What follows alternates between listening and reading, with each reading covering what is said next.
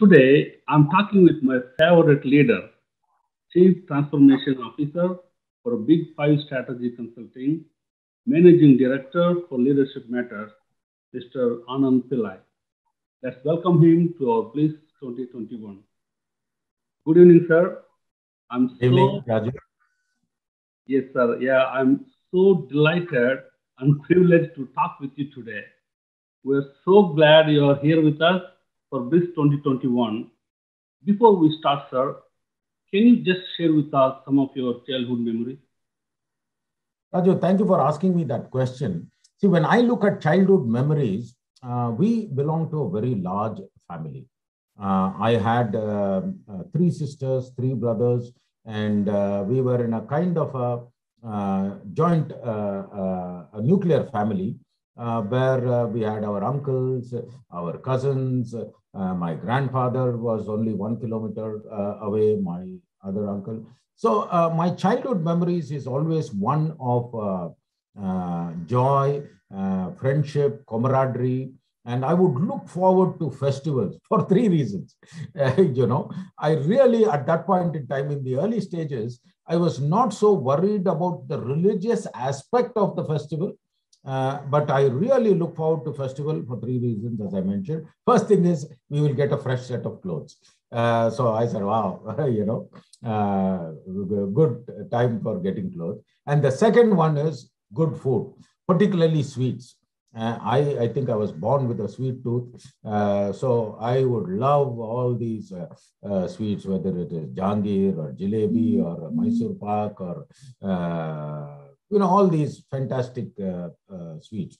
That was the second reason. And the third reason, which is where your childhood memories brings me, is festival time is the time where we get together with friends, with cousins, and we go and visit people, and family people come. So those childhood memories were on the personal side, that one. Very, very joyful, very much togetherness. The other part of my childhood memories, which really, gives me a sense of satisfaction, is the fact that my father used to tell me, I later on realized also, that unlike normal children, I would love to go to school. I would get up and get ready, or want to get ready. When I was very much younger, my mother used to dress me up, and my sister went to the same school. My sister is elder. And then after 2 years, my younger brother also came. So it was one big gang. And I don't know if you know this kind of a system. We used to go in a rickshaw. There will be other school children also. So it was fun all the way. And then you go to school. And so childhood memories was that. Great friendship, great relatives, great festivity, great family, and great fun. And I also remember, for example, in school, these are the positive things that I mentioned. One, no, I wouldn't say negative, but it was a kind of a turning point in my life. I fortunately or unfortunately studied in a school which was next to Bangalore Military School. And the school had principals who had an army background or an air force background or a navy background, because it was what is known as an Anglo-Indian school. So it was either a Britisher who was the principal or a person from Australia who was a principal. And this person, in these countries, they have these compulsory postings and all that. So they came from an army background and very strict discipline in the school. So the reason I'm bringing you this background is somewhere around third standard, I was told that I will be not fit for physical exercise in a very curt and crude manner. How it happened was all of us as boys, we were lined up, and this PE, physical education instructor, he was a retired army captain. So all that he did was he was sitting in the ground, and he was going one leg to the other, and we were all boys standing. He had a ruler, and the ruler he will slide in between our legs. If it touched our knees, he will knock the knee and he'll say, get out of the line.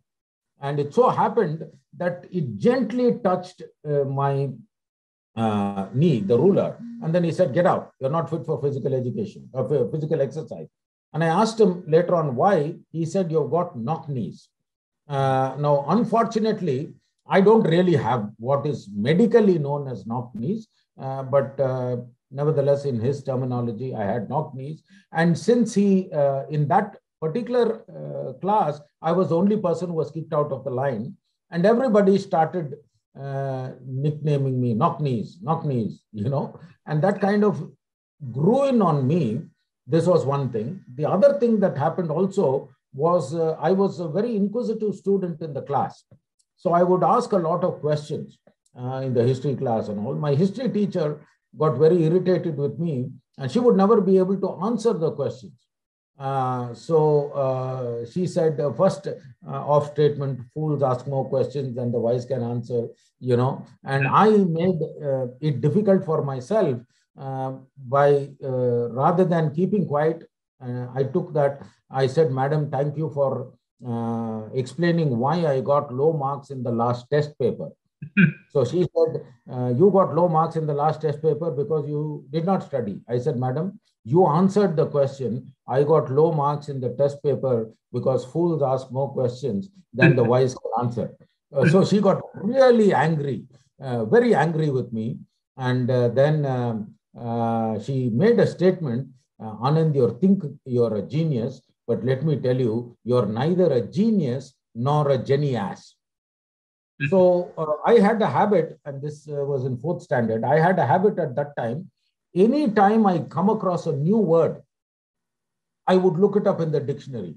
So for me, imagine a 4th standard boy, both the word genius and the word genius was new. So I went to the dictionary. And when I went to the dictionary, I found the meaning of genius. But there was no word for genius.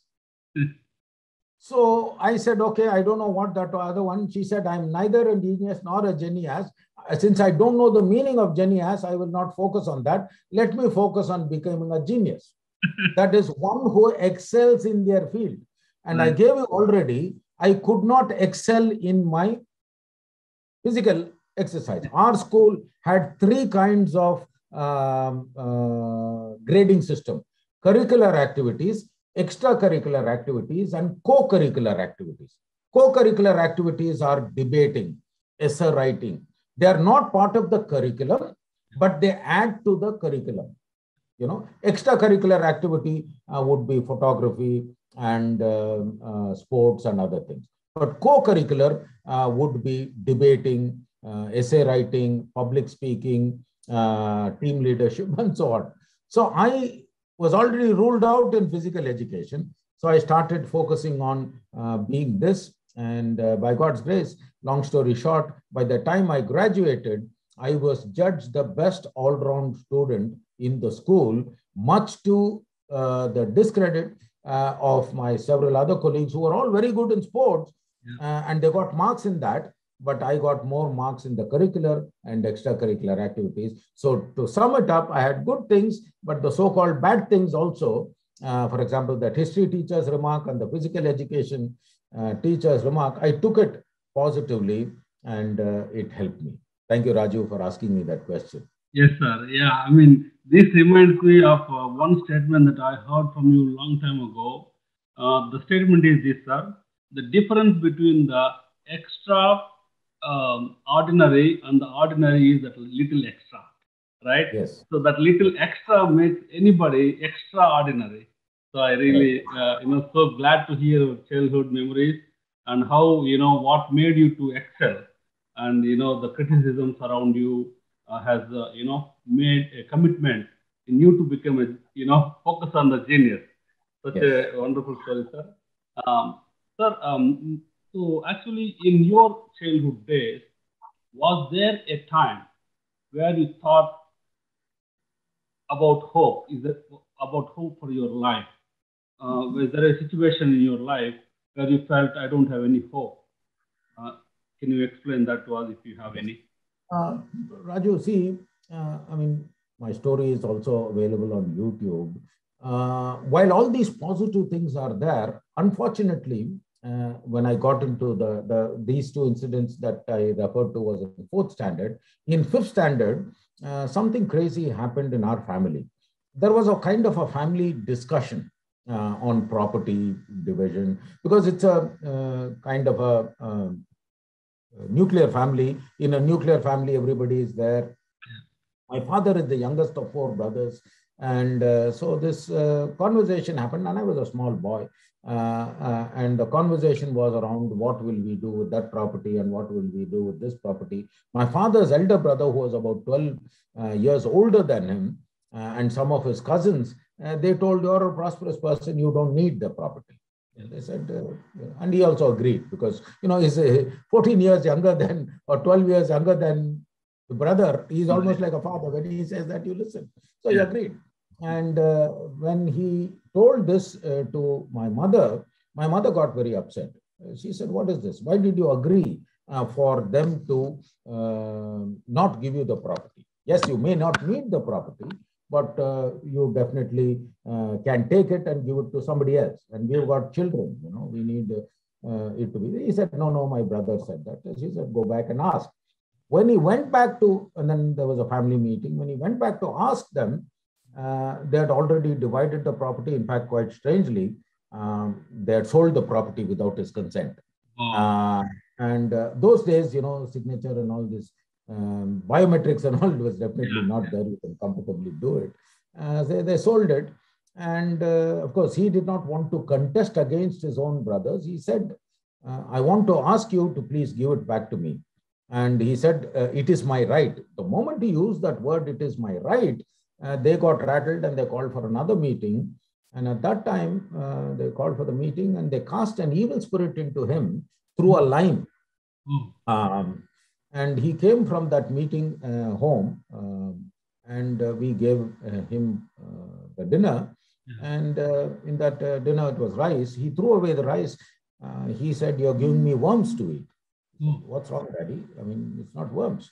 But for his eyes, it was worms. So that was the effect of the evil spirit. To cut the long story short, there was a lot of torture for him. He was possessed on and off. And, ours was a very traditional Hindu family. So the educated section of the family would say he is mentally disturbed or mentally disoriented. And we were in Bangalore, and in Bangalore, we have the National Institute of Mental Health and Neurosciences, which is a really premium thing. So he would be taken there. But the religious section of the family would say, no, nothing is wrong with his brain. He's been possessed. And therefore, they will do puja, they will do rituals, they will beat him. And, and I asked, why are you beating my father? He said, no, we're not beating your father. We're beating the spirit, and so on. So things like this happened, and I was totally disturbed. What is this? Why should this happen to my daddy? And for me, my daddy was also my friend. Even though it was a father-son relationship, we enjoyed very close. He used to take me for all the business meetings and everything. And he would share a lot of his personal frustrations, everything. And now I see my daddy behaving differently. And a few months after that, he actually committed suicide. He hung himself. And I thought that was the first time. I was only a 10-year-old boy when that happened. And then from that time, 1970 to 1978, every 2 years, a major death would happen in our family. 1973, my sister, she, out of a dowry, she got married, and traditional dowry was expected and all that. More money was expected. My mother went to call her for first Diwali. The tradition is the girl comes to the parents' house for the first few festivals and all that. And my brother-in-law said, you need to give so much jewels and all, and some argument happened. My mother went back without my sister. And for Pongal or Shankranti, my mother again went to my sister's house to call her. And then again, quarrel happened. This is this, that, and all that. And one sentence my brother-in-law said was, "Yes, I will send her, but when she comes back, she will have to come back with all those jewels and Dowry. extra gold and all that." My Yeah. mother said, "Yes, we will give, but don't make it condition that when you come back, already we have given whatever we should have given. More can be given, but that's not a problem. But don't make it a condition." He said, "No, I will send her only on this condition. If she does not have the gold, she will not be admitted in the family." My mother was very disturbed. She went back crying. Yeah. Seeing my mother cry, my elder sister said, "I am the reason for her sorrow. I've never seen my mother cry. And because of me, she is crying." So what she did is, there is a particular pesticide called Tick 20 Okay. to kill insects. They had whatever 2 or 3 bottles of that. She took that undiluted directly and drank it and ended her life. So that was in 1973. 2 years after that, in 1975, 76, I don't remember, I think, yeah, it was 76. My aunt, my mother's younger sister, she was almost my foster mother because she had no children. Right. And the reason why she had no children was because she was having a cancer of the uterus. So there was a tumor. They operated the tumor, and after 10 years of marriage, it was concluded that, okay, she will never have any children. So a few months after that, my uncle, my Chittappa, he said, "I want to marry again." My auntie said, "No problem. Definitely you can marry. I'll be very happy. And when you get a child, I'll be, taking care of everything." Some argument happened. The people who proposed the girl, they said, "We can give you our daughter only when you send your wife away, first wife away, because there will be quarrels and all that." Yeah. There'll be, "No, my wife is not like that." Still, they said. And one day, in that impasse, I think a few weeks after that, news came that this girl who was proposed to my Chittappa was actually engaged to somebody. So my uncle, kind of a fit of, I don't know, frustration or whatever, he said, "You don't live, you don't let others live." Oh. So my aunt took that seriously. She went to the kitchen. And those days, gas and all was not there. It was kerosene. So she poured the kerosene on herself and burnt herself.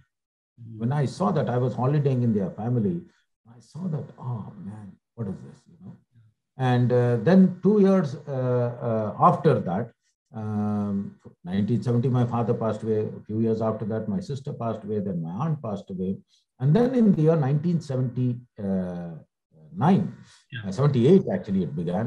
78, my sister, younger sister, who at that point in time was just about 16 years old, was diagnosed with cancer, bone cancer, unheard of.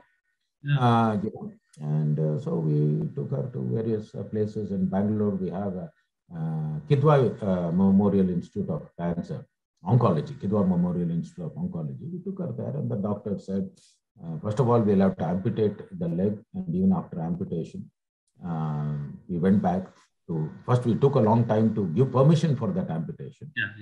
Because, girl, who will marry her? All sorts of things was happening. But the doctor told, you'll have to take a decision, either the leg or the life.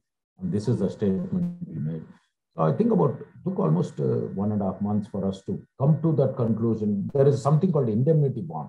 We'll have to sign, only then they will operate. So my mother, after that time of reflection, she went back and said, yes, we will sign the indemnity bond. But by that time, the cancer cells had spread. And he said, even if I amputate, she will live only for about 4 or 5 months.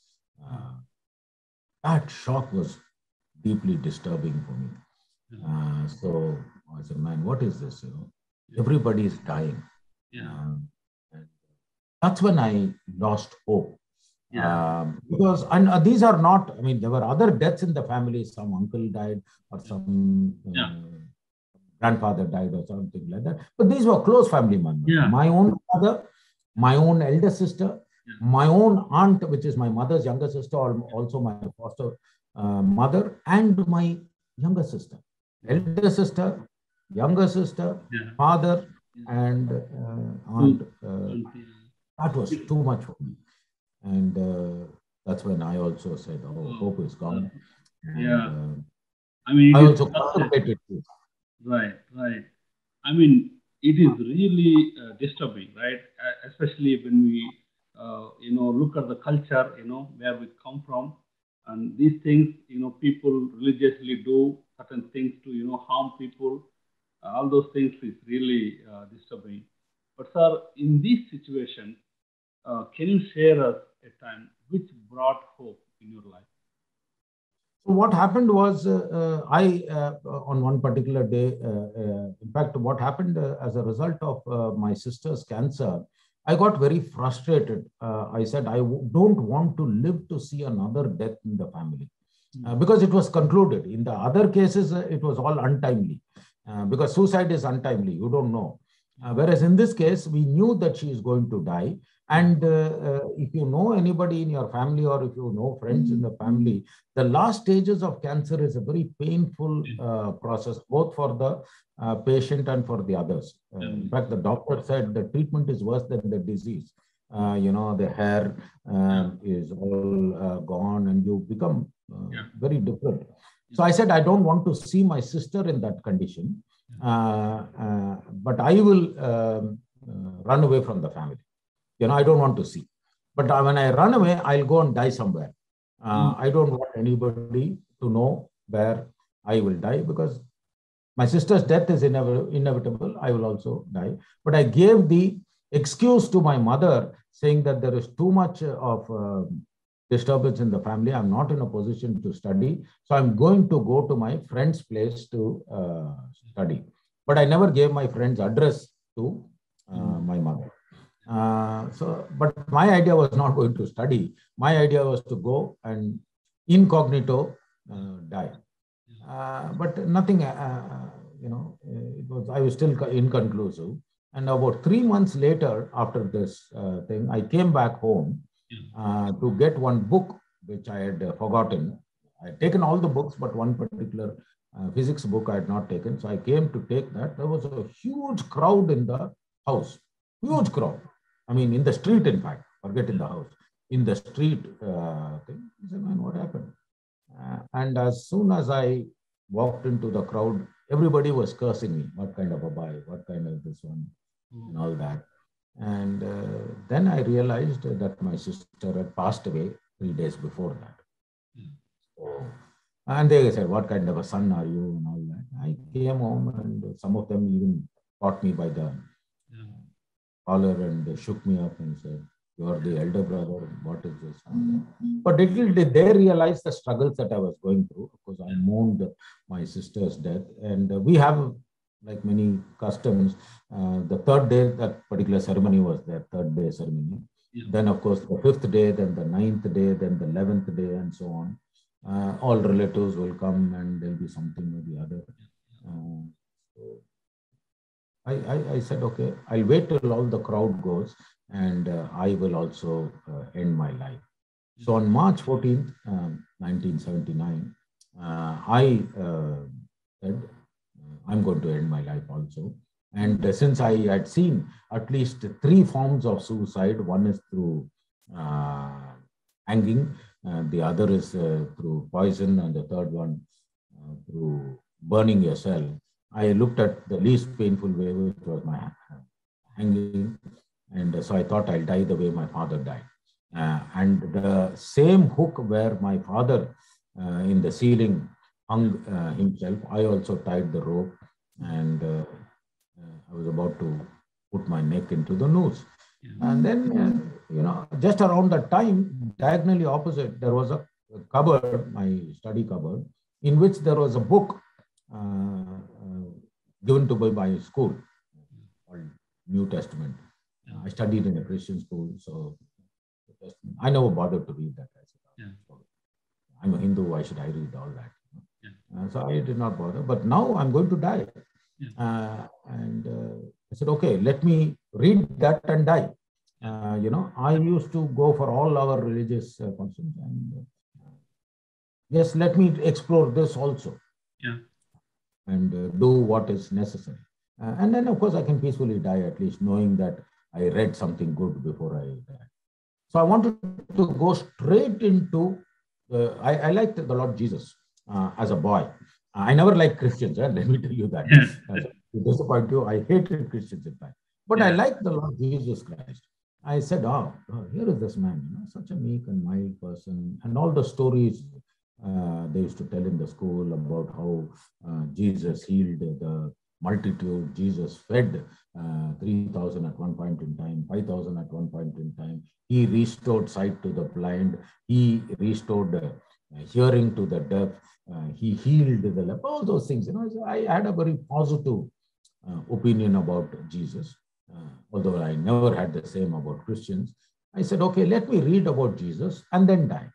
So I thought in the book there will be some kind of an introduction where this is where the story of Jesus begins. Right. But there was, in the table of content, there was no such introduction at all. It was just the names of individuals. Matthew, Mark, Luke, John, Acts, and so on. Man, what kind of a book is this here? You've got names of individuals here, but there's no, I went from beginning to end, there was no name of Jesus at all. I said, how can you write a book without a chapter on Jesus? I said, man, it's all Matthew is there, Mark is there, Luke. I don't know who these characters were, but I'm looking for Jesus, it's not there. And I started to read the first one, Matthew, and it was all in thou and thee and all, and it was violating what I would call biology, because it was, and so begat so-and-so. That means a man gave birth to something. That's how it comes in the King James English. I said, man, what is this? How can men beget men? So I was getting confused. So I said, I almost wanted to throw away that. But in the process of flipping the pages, I came across something very interesting. And that was a heading in the early part of the pages itself, rather than the table of contents, which did not give me any hope. I looked at that particular page, which said, where to find help when? When you're in need of happiness. Or wherein your need of guidance. And then in that same thing, there was a section, what the Bible talks about virtues, major virtues, love, joy, peace, kindness and all. I said, okay, let me go look at it. My name Anand in Sanskrit is the ultimate form of joy and peace. There is no English equivalent for that. Unfortunately, everybody says English is a great language. With all due respect, English is not a great language because it does not have words for a lot of, so particularly Sanskrit and all that. So joy or Anand, equal translation is not there. The closest is possibly peace and joy. So I thought, let me look at peace, because I was disturbed, no peace at all. My mind was disoriented. So I said, let me see what the Bible talks about peace. So under that section, peace, I still remember the page number was 200. So I said, wow, 200. Let me go and see this 200. And when I saw that, I saw John 14:27, which said, I read it out. Peace I leave with you. My peace I give to you. I do not give as the world gives. Do not let your hearts be troubled, neither let it be afraid. I said, wow, somebody is saying he is giving his peace to me. And then when I went back and forth and I saw that it was the Lord Jesus who was giving his peace, I said, I want that peace. That day, I shared this story. I immediately took away the rope and I said, I want to know more about Jesus. And a friend of mine, he said, I can't tell you, but there is this electronics professor. He's a doctorate, he's a double doctorate in microelectronics. He can share about Jesus. So he shared about his life. And then I said, he made one statement. He said, at the age of 21, I realized that I was a sinner and I accepted Christ and became a Christian. I said, oh, you were born a Christian? He said, no. I was born a religious Christian. but I accepted the Lord Jesus into my life. And that day, 4:30, I also did that prayer. I never changed my name. I never did any tradition. I never did any puja, but I made that simple prayer. Lord Jesus, I am without hope. I am without peace. And from whatever I've read and whatever I've heard from Dr. John Dijway, you have come that you may have peace. Give peace to all of us. And the other verse in that same book, John chapter 16, verse 33. I have told you these things so that in me you will have peace. In this world, in me you will have joy. In this world, you will have trouble. But be of good cheer, for I have overcome them. And I said, I want to overcome that. So I took that decision, and boom, from that time onwards, it is now more than 40 years. And it's a completely different thing. So while you celebrate Christmas and all that, in my life, if somebody asks when is Christmas, I will say Christmas is March 14th, 1917. Because see, Christmas in one sense is when Jesus came to the world. It is immaterial when he came to the world. For me, when did he come to my life? Right. Yeah. And that was. What a inspirational, at least to me, I feel so much inspirational because the life was uh, running towards one direction. But at one point in time, the life changed direction and took the other side. And we see how, the Lord Jesus gives the peace for those who truly seek, those for those who truly look for the peace. What a life story, sir. What a great testimony.